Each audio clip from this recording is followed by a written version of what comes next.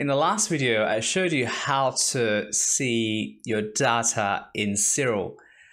Well, today we will be doing something more. We will be fixing the color of a stacked image. So I'll open up this freshly stacked file that I recently took off the Orion Nebula. And yeah, this is how it looks.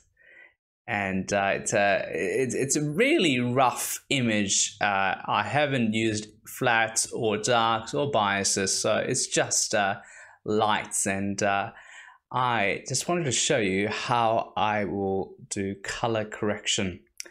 So first of all, I will go to color collaboration, which can be found in image processing tab, and photometric color collaboration, and then I will write Orion here and find the object.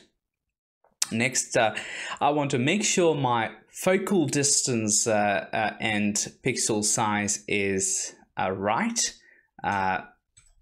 Sometimes if you've stacked through Siril, you can use this button and it usually works. But if it's not working for you, you can manually type this information. So once that's done, we will press OK. And we will wait. Now, it depends on the speed of your computer. Sometimes this can take long. Sometimes this is done in a few seconds. There you go. We've got a color corrected image. As you can see, I've got a glow here, but let's ignore that for now. But the important thing is that green shade is gone and Orion is looking like, you know, Orion.